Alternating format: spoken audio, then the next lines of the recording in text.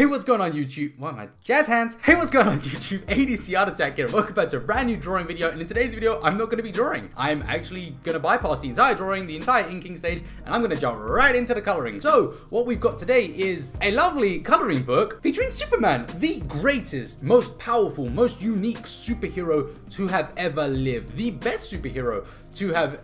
Why are you looking at me like that? Oh, is it? Oh, this old thing. No.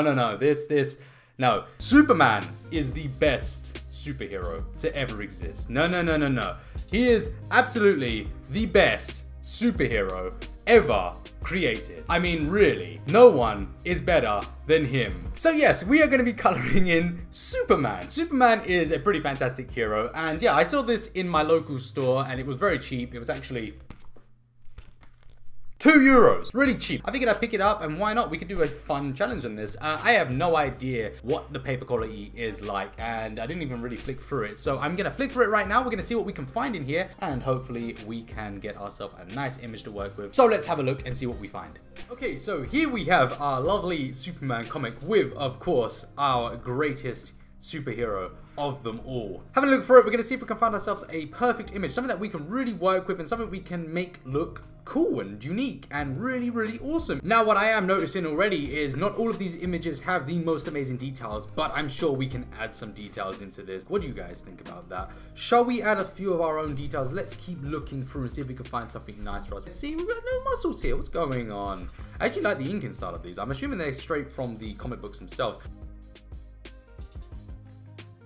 Okay, I think we finally settled on the greatest pose that we could find. I think that we found him. So, what we're going to do right now is begin drawing this and coloring this. Sorry, I'm not going to draw anything. I'm lazy. I'm pretty looking forward to doing this, and I think that we're going to be able to make this look at least half as epic as Goku. So, let's see what happens here, and I have one question for you before we start doing this and start coloring. Who would win in a fight? Goku or Superman? Leave your comments down below. Let's do this. Okay, we get it, I'm crazy, but what's up everyone? So, this is my attempt at coloring this Superman from the children's coloring book, Colorio. Now, before I got onto coloring this, I saw things that I figured I needed to change. So I wanted to add a couple small details, just minor details, and I did add some more along the way and towards the end. Just things that I thought would look a little bit better and just bring this a little bit more complete. There are a few lines that are missing, and they just had to be added in.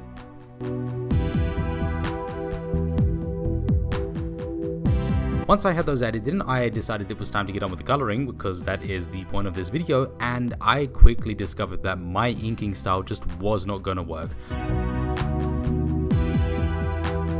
I tried to do my coloring style with the arm and I just completely butchered it. I tried to go over it and correct it with a different style. That style didn't work either, so I'm not actually sure why it wasn't working. I don't know if it was just because of the paper, if it because I was being too critical. I'm not sure what it was really, but it just wasn't working for me. But with that arm out of the way, I moved it to the side and I decided, you know what, we're going to get up with the rest of this drawing. Now, getting on with the rest of the drawing, I quickly discovered that my styles just had to change. I had to try something completely new. I couldn't do what I was doing my entire life. I couldn't do the style that I have grown up with and the style that I have learned. I decided to jump out of my element, go out of the box, and try something different. And all I was doing here was just throwing the colors on the paper. I was putting things down and seeing what stuck. That said, this paper took it like a champ. This paper is actually pretty damn good. For a children's paper, I guess you could categorize it as children's paper, or a low quality paper, or whatever kind of paper you want to call it if you want to insult it in any way, shape or form. It's actually pretty good. I wasn't getting any bleeding. The blending was actually very nice. I was getting a great blend with this. I wasn't getting any bleeding, and I don't know if that was because of the ink obviously being pressed into the paper. I don't know if it was that, but I wasn't experiencing any bleed. I didn't bleed out of the lines. I didn't go anywhere. It was really nice and very easy to stay within the lines, which was obviously as a child extremely difficult to do.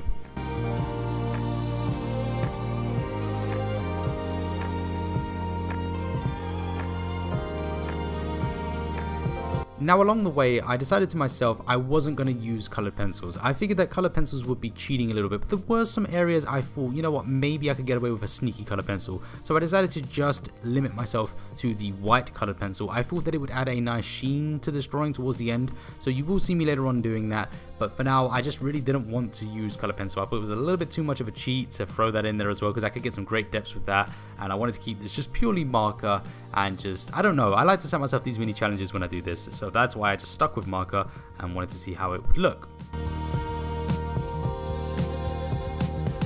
Now speaking of the markers, you guys are probably wondering what markers do I use, because this is a very common question and I answer it a lot actually.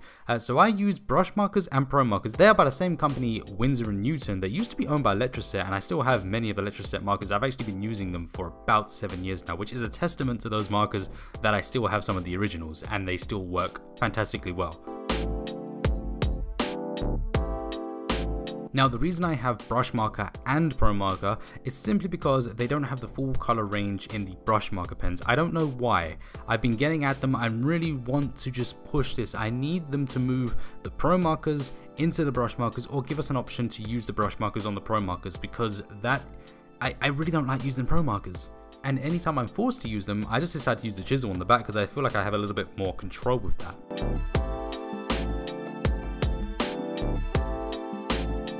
These colors are extremely vibrant, and this paper actually showed that as well, which I was very surprised with. These colors are extremely vibrant, they are extremely cheap. They're about half to more than that cheaper than Copics. So they're very good, and in my opinion they are the best markers on the market, but it's entirely up to you. It's up for debates, it's whatever.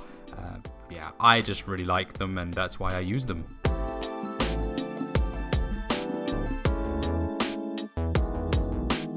Now with all that being said, I am a big comic book fan. I love comic book art styles. I think it's fantastic. I am a Superman fan as well as being an anime fan and things. I know it's sort of controversial to be a fan of like Goku and Superman. I like them both, so I have my opinions on that. I really do like them, and I think the art styles are fantastic for both of them. So what do you think? Do you like the comic book style? And if you do like it, then please comment a character down below you'd like to see me tackle in the future, because I would like to do more comic book art in the future, especially drawing it.